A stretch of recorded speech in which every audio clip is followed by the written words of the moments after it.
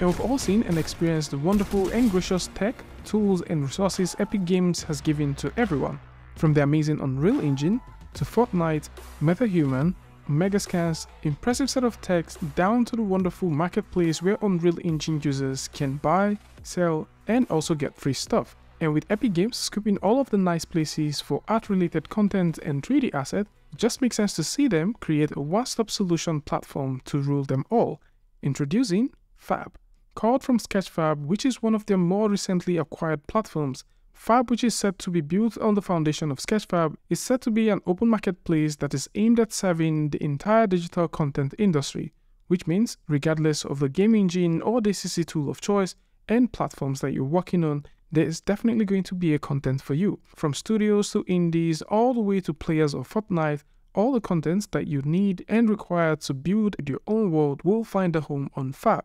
And this include and not limited to materials, sound effects, plugins, VFX, Megascans, MetaHuman assets, and so much more. And in traditional Epic Games form, they are also partnering with leading content vendors for both assets and resources. And this cuts across various studios to bring more to everyone with the simple idea of making FAB have everything you need to build your world all in one place. Additionally, there is a new automated tagging feature that is coming onto the platform, which is set to be consistent as artists would easily find content and resources on the store with the ability to inspect 3D models before downloading, just like you have with Sketchfab. Interestingly, there is also going to be a FAB plugin, which is based off the Quixel bridge for Megascan library that will integrate with game engines and also DCC2, thereby allowing anyone to search, drag and drop into their working environment without leaving the game or DCC user interface. So artists can easily create on their native DCC tools and publish directly on the web.